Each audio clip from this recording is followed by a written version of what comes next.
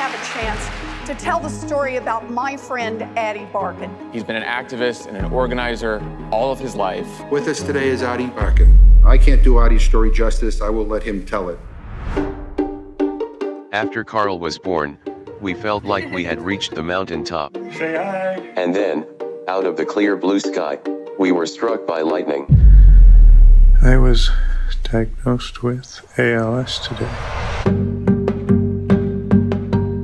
The knowledge that I was dying was terrible. But dealing with my insurance company was even worse. I wanted to spend every moment I had left with Rachel and Carl. But then Congress came after our health care. I couldn't stay quiet any longer. My next guest made headlines when he confronted a Republican senator on an airplane. This is your moment to be American hero. All right, ready to rumble. We decided to start a movement To urge people to stand up, confront the elected officials. All right, I'm gonna knock on your door. Did you just get out of jail? Are you gonna keep protesting on Monday?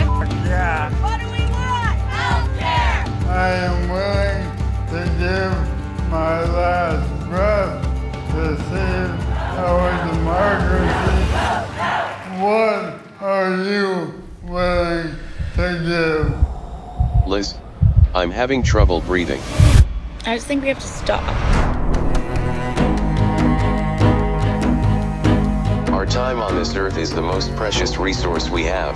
Carl, I love you so much. Movement building allows me to transcend my body, and that's the beauty of democracy, that together we can be more than our individual selves. The paradox of my situation is, the weaker I get, the louder I become.